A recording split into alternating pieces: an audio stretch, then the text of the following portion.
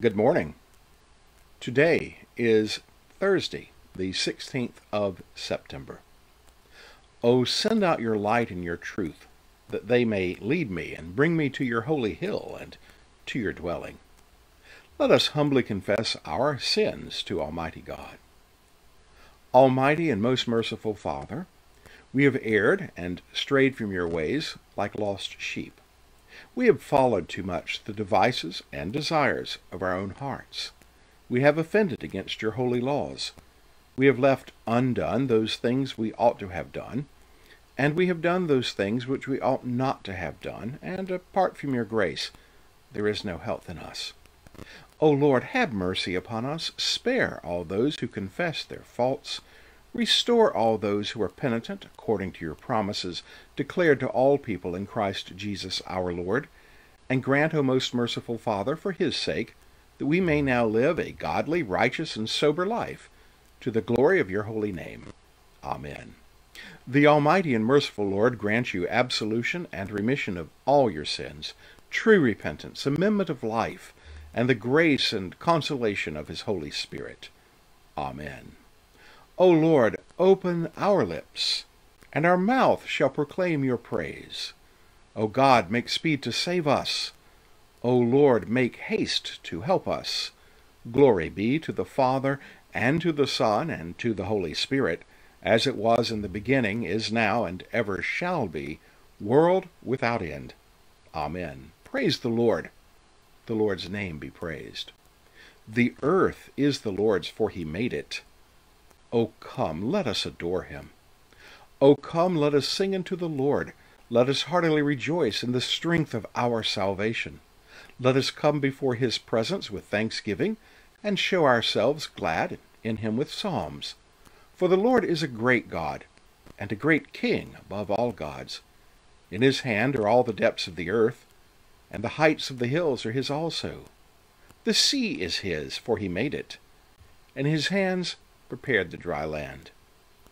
O come, let us worship and fall down and kneel before the Lord our Maker, for he is our God, and we are the people of his pasture and the sheep of his hand. The earth is the Lord's, for he made it. O come, let us adore him. Psalm 35. Contend, O Lord, with those who contend with me, and fight against those who fight against me. Take up the shield and buckler, and stand up to help me. Bring forth the spear and bar the way against those who pursue me. Say to my soul, I am your salvation.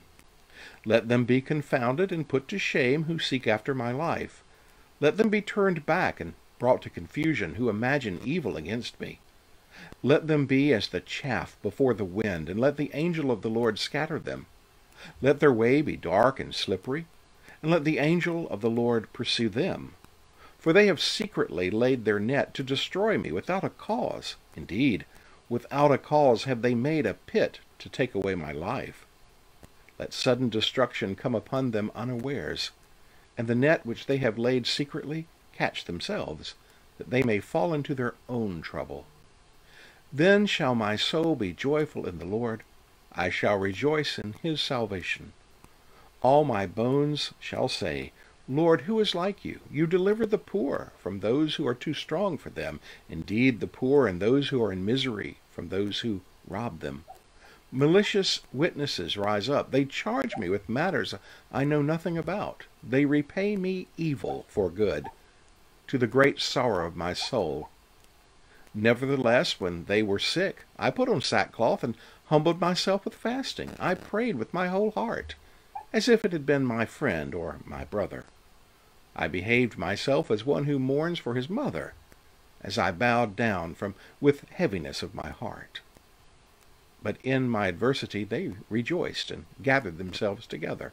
Indeed, those who struck me came together against me, and I had no rest. They tore at me and would not cease.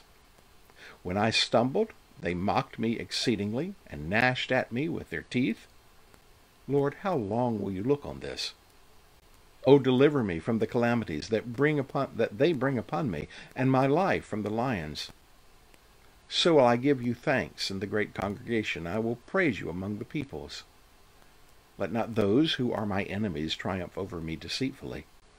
Neither let them wink with their eyes, those who hate me without a cause. For their talking is not of peace, but they have imagined deceitful words against those who are quiet in the land. They open their mouths at me and say, Aha, aha, we saw it with our own eyes. This you have seen, O Lord. Hold not your tongue then. Be not far from me, O Lord.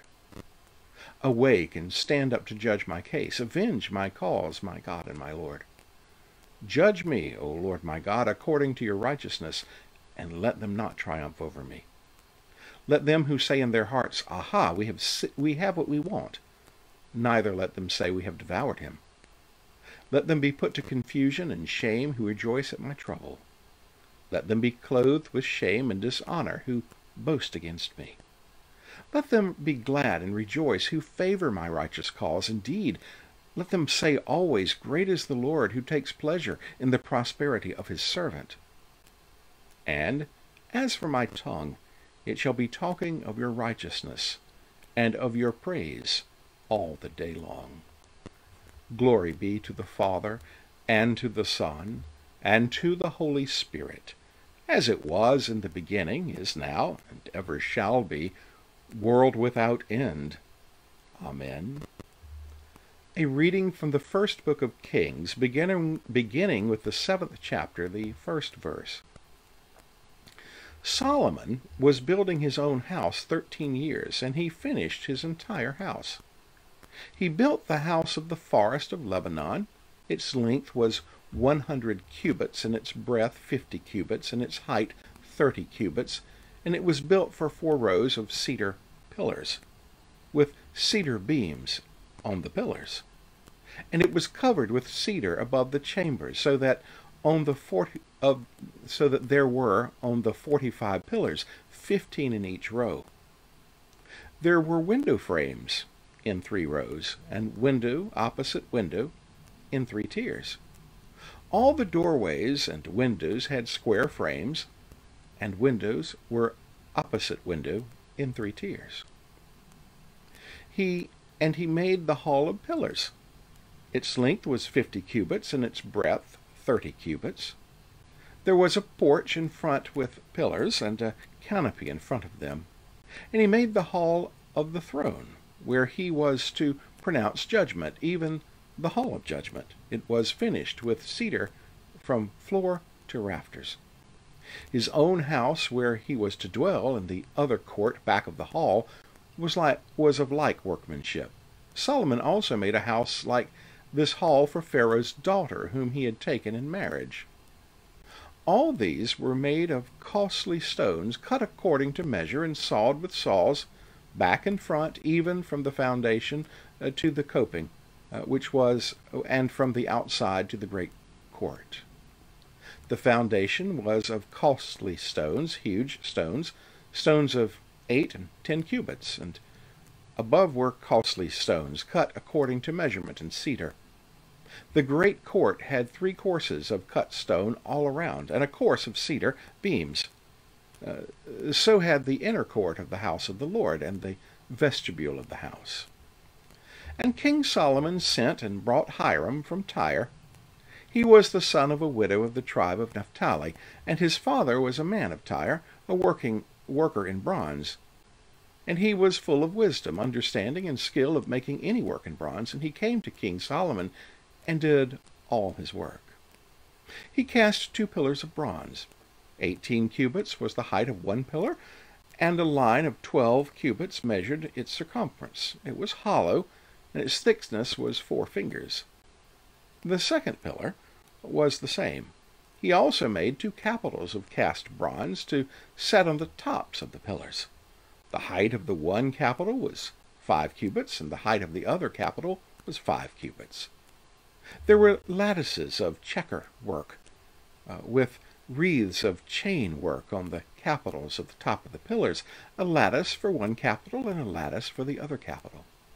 Likewise, he made pomegranates in 2 rows around one lattice work to cover the capital that was on the top of the pillar, and did the same with the other capital. Now the capitals that were on the tops of the pillars in the vestibule were of lily work, 4 cubits. The capitals were on the top pillars and also above the rounded projection, which was beside the lattice work. There were 200 pomegranates in 2 rows all around, and so with the other capital. He set up the pillars at the vestibule of the temple, and he set up the pillar on the south and called its name Jachim, and he set up the pillar on the north and called its name Boaz, and on the tops of the pillars was lily work. Thus the work of the pillars was finished. Then he made the sea of cast metal. It was round, 10 cubits from brim to brim, 5 cubits high, and a line of 30 cubits measuring in circumference. Under its brim were gourds with 10 cubits compassing the sea all around. The gourds were in 2 rows cast with it when it was cast. It stood on 12 oxen, 3 facing north, 3 facing west, 3 facing south, and 3 facing east. The sea was set on them, and all their rear parts were inward. Its thickness was a handbreadth, and its brim was made like the brim of a cup, like the flower of a lily. It held 2,000 baths. He also made the 10 stands of bronze. Each stand was 4 cubits long, 4 cubits wide, 3 cubits high. This was the construction of the stands. They had panels, and the panels were set in frames, and on the panels that were set in the frames were lions, oxen, and cherubim. On the frames, both above and below the lions and oxen, there were wreaths of beveled work. Moreover, each stand had 4 bronze wheels and axles of bronze, and at the 4 corners were supports for the basins. The supports were cast with wreaths on the side of each. Its opening was within a crown that projected upward 1 cubit. Its opening was round, as a pedestal is made, 1.5 cubits deep. At its opening there were carvings, and its panels were square, not round. And the 4 wheels were underneath the panels, and the axles of the wheels were on one piece with the stands, and the height of a wheel was 1.5 cubits. The wheels were made like a chariot wheel. Their axles, their rims, their spokes, their hubs were all cast. There were 4 supports at the 4 corners of each stand. The supports were of one piece with the stands. And on the top of the stand there was a round band, 0.5 cubit high, and on top of its stand its stays and its panels were of one piece with it. And on the surface of its stays and on its panels he carved cherubim, lions, and palm trees, according to the space of each, with wreaths all around. All this manner he made the 10 stands. All of them were cast alike, of the same measure and the same form. And he made 10 basins of bronze. Each basin held 40 baths. Each basin measured 4 cubits, and there was a basin for each of the 10 stands. And he set the stands, 5 on the south side of the house and 5 on the north side of the house, and he set the sea at the southeast corner of the house. Hiram also made the pots, the shovels, and the basins. So Hiram finished all the work that he did for King Solomon on the house of the Lord. And the 2 pillars and the 2 bowls of the capitals that were on the tops of the pillars, and the 2 lattice works to cover the 2 bowls at the capitals were on the top of the pillar, and 400 pomegranates for the 2 lattice works, 2 rows of pomegranates for each lattice work to cover the 2 bowls of the capitals that were on the pillars, and the 10 stands, and the 10 basins on the stands, and the 1 sea, and the 12 oxen underneath the sea. Now the pots, the shovels, the basins, and all the vessels in the house of the Lord, which Hiram made for King Solomon, were of burnished bronze. In the plain of the Jordan the king cast them, in the clay between Succoth and Zazim. And Solomon left all the vessels unweighed, because there were so many of them, the weight of the bronze was not ascertained. So Solomon made all the vessels that were in the house of the Lord, the golden altar, the golden table for the bread of the presence, the lampstands of pure gold, 5 on the south side and 5 on the north, before the inner sanctuary, the flowers, the lamps, the tongues of gold, the cups, snuffers, basins, dishes for incense, and fire pans of pure gold, and the sockets of gold for the doors of the innermost part of the house, the most holy place, and for the doors of the nave of the temple. Thus, all the work that King Solomon did on the house of the Lord was finished. And Solomon brought in the things that David his father had dedicated, the silver, the gold, and the vessels, and stored them in the treasuries of the house of the Lord. The word of the Lord. Thanks be to God. I will sing to the Lord, for he is lofty and uplifted. The horse and its rider has he hurled into the sea. The Lord is my strength and my refuge. The Lord has become my Savior. This is my God, and I will praise him, the God of my people, and I will exalt him. The Lord is a mighty warrior. The Lord is his name. The chariots of Pharaoh and his army has he hurled into the sea. The finest of those who bear armor have been drowned in the Red Sea. The fathomless deep has overwhelmed them. They sank into the depths like a stone. Your right hand, O Lord, is glorious in might. Your right hand, O Lord, has overthrown the enemy. Who can be compared with you, O Lord, among the gods? Who is like you, glorious in holiness, awesome in renown, and worker of wonders? You stretched forth your right hand, the earth swallowed them up. With your constant love you led the people you redeemed. You brought them in safety to your holy dwelling. You will bring them in and plant them on the mount of your possession, the resting place you have made for yourself, O Lord, the sanctuary, O Lord, that your hand has established. The Lord shall reign forever and forever. Glory be to the Father, and to the Son, and to the Holy Spirit, as it was in the beginning, is now, and ever shall be, world without end. Amen. A reading from the Epistle of the Hebrews, beginning with the 7th chapter, the 1st verse. For this Melchizedek, king of Salem, priest of the Most High God, met Abraham returning from the slaughter of the kings, and blessed him. And to him Abraham apportioned a 10th part of everything. He is first, by translation of his name, king of righteousness, and then he is also king of Salem, that is, king of peace. He is without father or mother or genealogy, having neither beginning of days nor end of life, but resembling the Son of God, he continues a priest forever. See how great this man was, to whom Abraham the patriarch gave a 10th of the spoils? And those descendants of Levi who received the priestly office have a commandment in the law to take tithes from the people, that is, from their brothers, though these are also descended from Abraham. But this man, who does not have descent from them, received tithes from Abraham, and blessed him who had the promises. It is beyond dispute that the inferior is blessed by the superior. In the one case, tithes are received by mortal men, but in the other case, by one of whom it is testified that he lives. One might even say that Levi himself, who receives tithes, paid tithes through Abraham, for he was still in the loins of his ancestor when Melchizedek met him.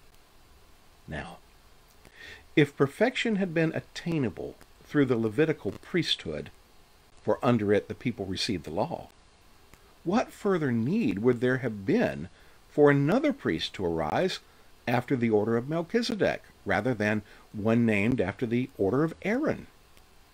For when there is a change in the priesthood, there is necessarily a change in the law as well.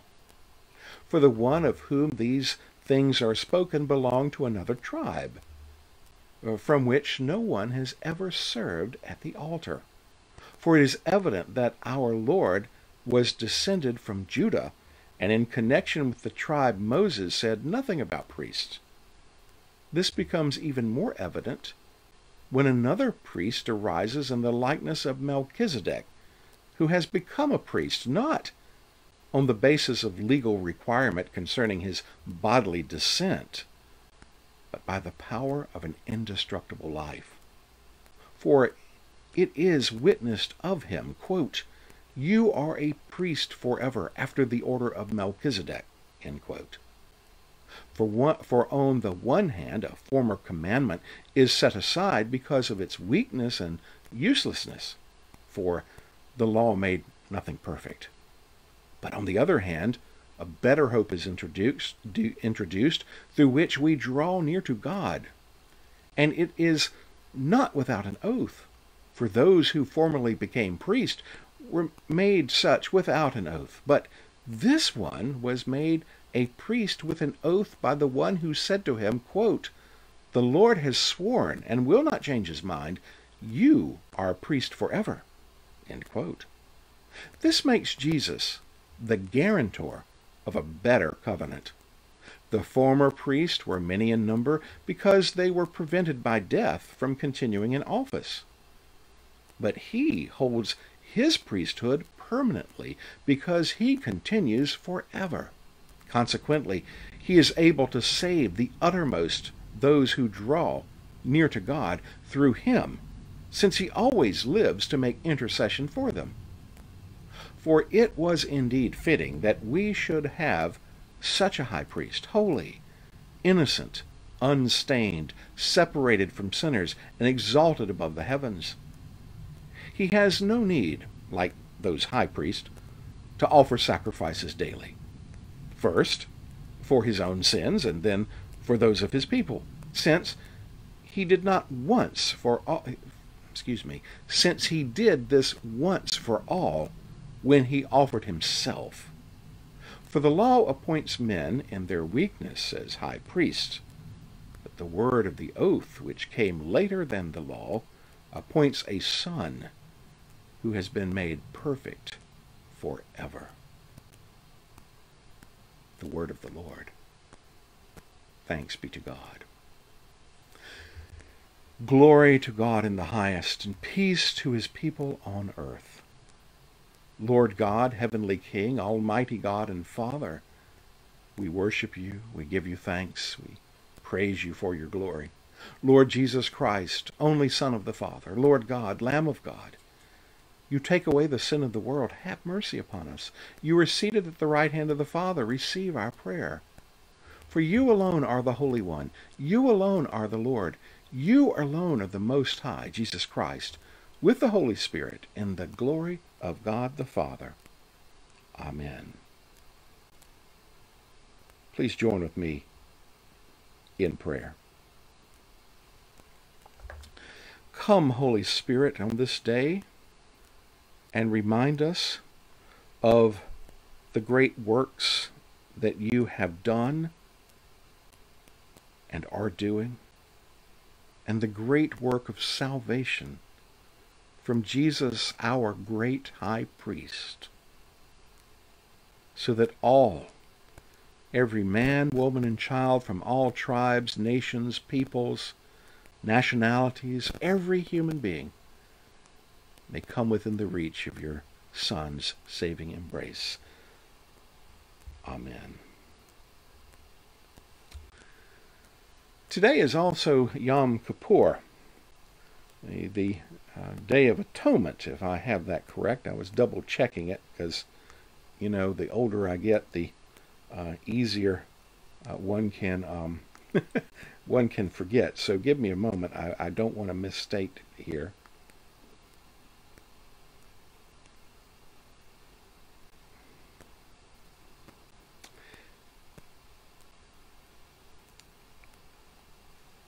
So it says the Day of Atonement is after the Jewish New Year, Rosh Hashanah. On this day, Jews ask God for forgiveness for the sins and secure their fate. So what is Yom Kippur? These are the dates of the Most Highly. Rosh Hashanah, September, and then Yom Kippur, which is today's date. So it's interesting, and again, God has a wonderful way of connecting dots that in Hebrews today we're talking about Jesus, the great high priest. Unlike the Levitical priests who descend from Aaron, the point is being made that Jesus is like Melchizedek, the king and priest of Salem. Salem is identified as the old city, the future city of Jerusalem, the city of peace. And so we have in the scriptures this priest-king figure of Salem who Abraham pays a tithe to. He's not of the descent of Abraham. He's a priest king of Salem. And as like I just mentioned, that was the future Jerusalem. And the place where God's temple that we read about today in our first lesson, the temple is built, and King Solomon builds his palace next to the temple. There's stairs that connect the two. So both are built on what we call today the Temple Mount. And, you think about that from a symbolic standpoint. The king's palace is literally right next door to God's throne room. The king's throne room next to God's throne room. Now, of course, he doesn't need a throne room. But the temple is that place where God chose and said, you can build my house here. So I want you to not be confused by that, but there's that physical location of the temple that Solomon built and his house next to it. It might be something that we could think about too, as we understand that the Holy Spirit, the Spirit of God, Jesus, dwells within each individual and corporately amongst the body of Christ, the believers, the church, that we prepare a house in our heart for the Holy Spirit, for Christ to dwell. And if you kind of look at it there, the house of the King and the house of the Lord are right next to each other. They're not far, they're not separated. And if we think about the secular lives that we live in this world and the temple lives that we live in this world, they shouldn't be separated. They should be all in our body, so that we understand that we follow and worship God through his Son, Jesus Christ, empowered by the Holy Spirit, not just on Sundays for an hour and 15 minutes or so, but every day of our life. We wake up in the morning, we say, thank you, Lord, for this day. We go to bed at night saying, Lord, thank you for this evening. May I rest in peace and sleep tonight and awake tomorrow into your presence, whether it be on earth or in heaven. And as we begin a new day, we dedicate it, if you will, to the Lord. You see, house, physical house, and house of God closely together. I think there's something we can apply in our lives there. And when we look on Hebrews, Hebrews is that in this passage here, again, the point being made is God is doing something new with Jesus. And old, he's fulfilling his promise about the Messiah. His promise made to Abraham, through your descendants all will be blessed. But he's making a distinction between the priesthood of Aaron and Levi, if you will, passed on by descent, father to son. And he's saying here, Jesus is getting his power from God. Melchizedek in the scriptures has no genealogy. We don't know anything about him except he was the king and priest of Salem, and Abraham offered him a tithe. We don't know much more about his genealogy. He's from outside, influencing inward, and he's receiving tithes from Abraham himself. That makes him unique, sort of like a Son of God figure. And the author of Hebrews is pointing out Jesus is unique like that. It's not out of the weakness of men, but out of the power of God that Jesus descends. After all, we recognize him as the Son of God, the second person of the Trinity. Jesus is God. He's not just a man. And so that's sort of being fleshed out here in this comparison between Melchizedek and Jesus, and in comparison to the Levitical priesthood, which is temporary, and as the law does its purpose. I mean, God sets it up for a period of time, but now it's been superseded by the priesthood of Christ, who doesn't die, who offered himself as the sacrifice, and he continues to live and intercede for us. That's all being pointed out here. So we know that Jesus is the one. We need not look for another. And so we have, as it says, the law appoints a son who has been made perfect. It appoints a son who has been made perfect forever. That's Jesus. And so in that perfection of him, we have the offer of salvation, not dependent on ourselves, but dependent on him and his works. full of grace and mercy for all those who would call upon him. Say, I'm sorry for my sins. I repent. I change from my ways. By the power of the Holy Spirit, I ask for your help. Help me. I believe. Help me in my unbelief. I want to do right. I struggle to do right. Help me do right. But more importantly, I trust in you, Jesus, as my Savior and as my Lord. The spotlight, the emphasis is on God and his Son Jesus and the Holy Spirit. The emphasis is not on us. We are the receivers of grace. God is the giver of grace. I believe in God, the Father Almighty, creator of heaven and earth. I believe in Jesus Christ, his only Son, our Lord. He was conceived by the Holy Spirit and born of the Virgin Mary. He suffered under Pontius Pilate, was crucified, died, and was buried. He descended to the dead. On the third day he rose again. He ascended into heaven and is seated at the right hand of the Father. He will come again to judge the living and the dead. I believe in the Holy Spirit, the Holy Catholic Church, the communion of saints, the forgiveness of sins, the resurrection of the body, and the life everlasting. Amen. The Lord be with you and with your spirit. Let us pray. Lord, have mercy upon us. Christ, have mercy upon us. Lord, have mercy upon us. And now, as our Savior Jesus taught us, let us boldly pray. Our Father, who art in heaven, hallowed be thy name. Thy kingdom come, thy will be done on earth as it is in heaven. Give us this day our daily bread, and forgive us our trespasses as we forgive those who trespass against us. And lead us not into temptation, but deliver us from evil. For thine is the kingdom, and the power, and the glory, forever and ever. Amen. O Lord, show your mercy upon us, and grant us your salvation. O Lord, guide those who govern us, and lead us in the way of justice and truth. Clothe your ministers with righteousness, and let your people sing with joy. O Lord, save your people and bless your inheritance. Give peace in our time, O Lord, and defend us by your mighty power. Let not the needy, O Lord, be forgotten, nor the hope of the poor be taken away. Create in us clean hearts, O God, and take not your Holy Spirit from us.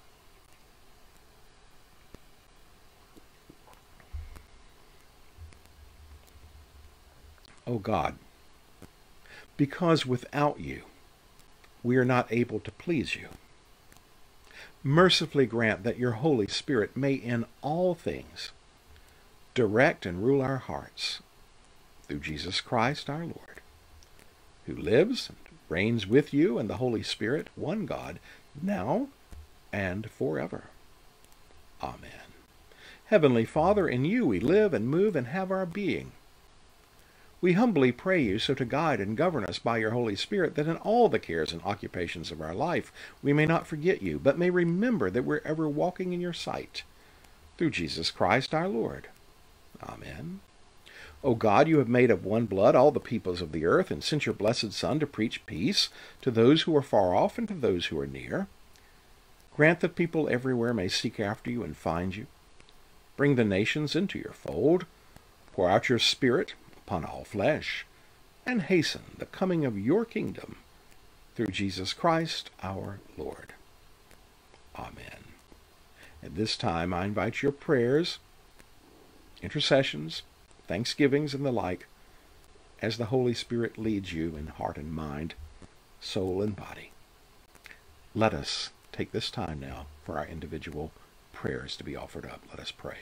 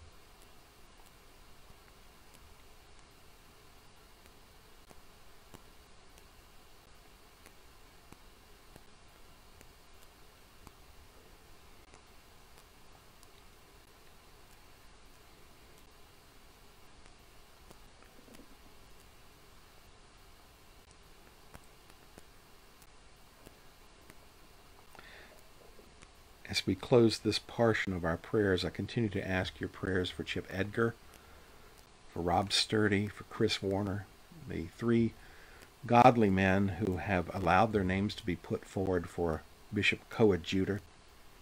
We continue to pray for Mark, our bishop, at this time, and I just ask that the Lord will reveal which of these three godly men he wishes to have to serve as our next diocesan bishop. We appreciate your prayers for that. Almighty God, Father of all mercies, we, your unworthy servants, give you humble thanks for all your goodness and loving kindness to us and to all whom you have made. We bless you for our creation, preservation, and all the blessings of this life, but above all, for your immeasurable love in the redemption of the world by our Lord Jesus Christ, for the means of grace and for the hope of glory. And we pray, give us such an awareness of your mercies that with truly thankful hearts we may show forth your praise, not only with our lips, but in our lives, by giving up ourselves to your service and by walking before you in holiness and righteousness all our days, through Jesus Christ our Lord, to whom with you and the Holy Spirit be honor and glory throughout all generations, all ages. Amen. Almighty God, you have given us grace at this time with one accord to make our common supplications to you. And you have promised through your well-beloved Son that when 2 or 3 are gathered together in his name, you will grant their requests. Fulfill now, O Lord, our desires and petitions, as may be best for us, granting us in this world knowledge of your truth, and in the age to come, life everlasting. Amen. Let us bless the Lord. Thanks be to God. May the God of hope fill us with all joy and peace in believing through the power of the Holy Spirit. Amen. My friends, have a wonderful Thursday. You are richly blessed by the Lord. Pass that blessing in the name of Christ and to the glory of God. Pass it on to others throughout this day with joy and a sense of purpose. For you are a child of God, and Jesus died so that you, through him, may have everlasting life and be freed from the bondage of sin and enjoy the privilege of being an heir through Christ of the Father. Look forward to seeing you tomorrow. Have a blessed day.